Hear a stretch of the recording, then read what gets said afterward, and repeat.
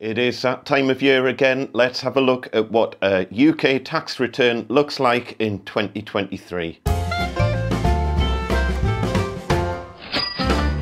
Hiya folks, and a very warm welcome back to the Small Business Toolbox. I hope you are all keeping really well and you're all getting ready for the festive season, and of course the UK self-assessment tax return deadline, which is going to be the 31st of January 2024. And you know what it's like, I'm filming this in November. Before you know it, we'll be in the run-up to Christmas, and then you're suddenly into the mad rush of trying to get it all done in January.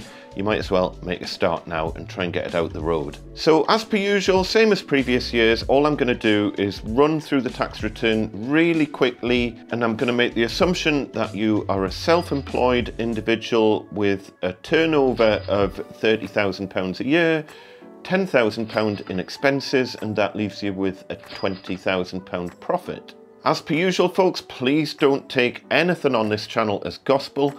I am not an accountant. I'm just kind of trying to show you the stuff that I think you should have been shown in school, but at the point that you're doing this in real life, you have got to get an accountant involved, at least for your first couple of tax returns until you fully understand how everything works. The exciting news is something has changed in the UK tax return, and for once this video will be a little bit different to last year's one. So let's head over to the computer and we will see what's new.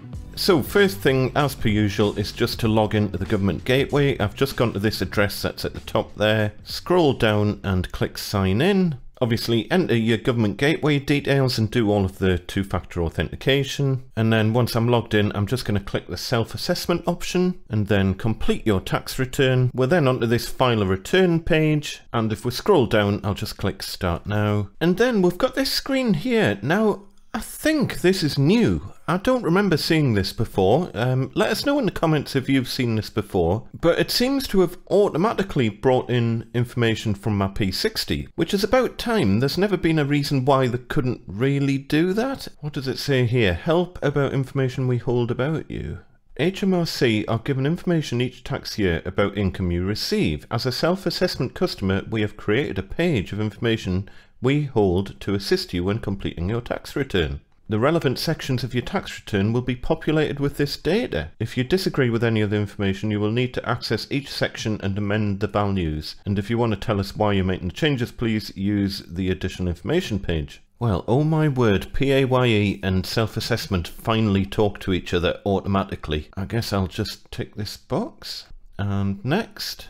So all the usual stuff, just fill in your personal information as you normally would. Once you've filled all that in, just click save and continue. Were you an employee or a director of a limited company? It seems to have actually completed that automatically for me, so that is great. But obviously if you were only self-employed and you weren't a director or an employee of a company, then just make sure you've got that set to 0 there and don't put any employer details in. And then if you scroll down, was your turnover more than £1,000 in total from all self-employments? And we're going to say yes. How many self-employed businesses did you have? We'll say 1. What was the business name? As per usual, I'm just going to put Andy Mac Drums. Were you in a partnership? No. Did you receive income from UK land and property? No. Any foreign income? Nope.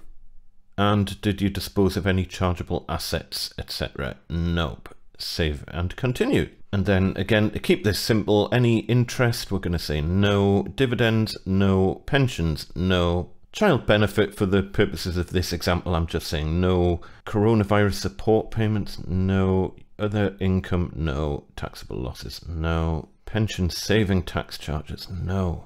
Personal pension? Nope. Charity? Nope. Born before 1935? Nope. We're not going to bother transferring 10% of our personal allowance to a spouse. Other tax reliefs? Nope. Job Centre Plus stuff? Nope. Tax advisor? Nope. Tax avoidance schemes? Nope. And are you acting in capacity of someone else? Nope. Save. Pointless spam message at the top there. Save again. And then we've got the usual sections of the tax return as per all the questions that we've just answered. Obviously, if you've answered yes to any of those and you've added extra sections into your tax return, for example, to declare bank interest or dividends or anything like that, then you'll have extra sections here that you'll need to fill in. But for the purposes of this, and just to keep things really, really simple, all we're going to do is the self-employment section here. So Andy McDrum, self-employment. I'm just going to fill that in. Did I have an annual turnover of 85,000 or more? Nope. And then I'm not going to read all this out. All I'm going to say is none of these apply, but obviously you need to go through this and double check if any of that is applicable to yourself. But generally speaking, none of these apply. Save and continue. Business description. I'm just going to put drum teacher. Obviously, you can put your business address details in. Has the business name changed? No. If the business started after 5th of April 2022, enter the start date. I'm not going to bother with that. Did it cease trading? No. Save and continue. Date your accounts are made up to. This is the 22-23 tax year I'm doing here, so it'll be 5th of April 2023. Did you use cash basis? Yes. Do bear in mind the thresholds for cash basis, by the way. 150,000, 300,000 are the numbers you need to be aware of. If you're well below that, cash basis should be fine. But as per usual, check that with your accountant, because if your accountant's done accruals-based accounts, then you need to click the no button there. Save and continue. And here we go. Turnover. Let's say we made 30,000 turnover as per usual. And then these next two boxes, generally I would leave those blank unless you are wanting to take into account the trading allowance, but on a £30,000 turnover, that's probably not going to be an option. And then how would we like to record our expenses as a single figure, please? That's nice and easy. And we're saying £10,000 expenses. So save and continue. Annual investment allowance and capital allowances and all that sort of thing, we're going to leave all that. Save and continue. Goods or services for your own use. Again, we're going to leave all that blank.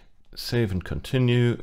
Loss from this tax year set off against other income for 22-23. All of this sort of stuff. Again, we're going to leave that blank. I'm not even going to get into CIS, so we're going to leave that blank as well. Are you exempt from Class 4 NI? I'm assuming not. So none of these apply. Save and continue.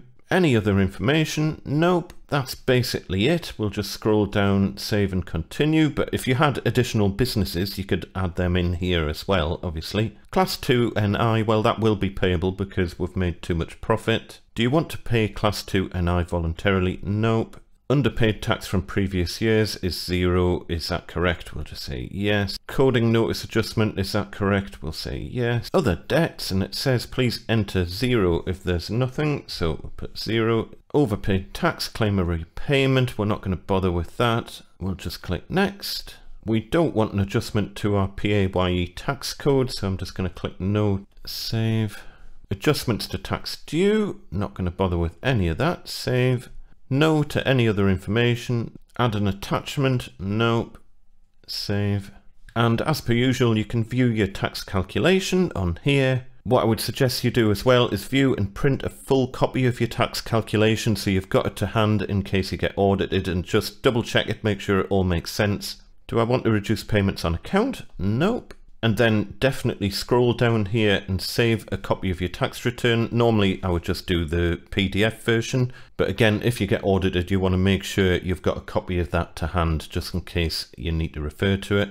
So once you've done the view PDF and you've saved it somewhere, then just save and continue again. And then you get to the declaration, fill in all the declaration information and click submit. And that is your tax return done for another year. So there you go, folks. I hope that has been vaguely useful. I have got another video coming out very shortly for all you company car owners out there who are struggling to make sense of P11Ds and all that sort of thing. So if you haven't already subscribed to the channel, do hit subscribe and you will then magically see that video pop up in your feed when I release it. If you do have any general kind of questions, pop them down below in the comments. I will do my best to answer a few of them, but generally speaking, my answer is probably going to be check with your accountant, because only your accountant is going to know the intricacies of your financial affairs and be able to kind of give you that level of advice. I'm not qualified in any way to give you any accountancy advice or legal advice or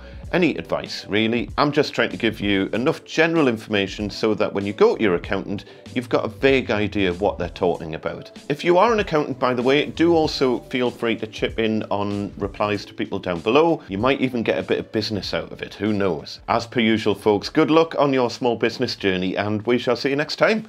Tatty bye.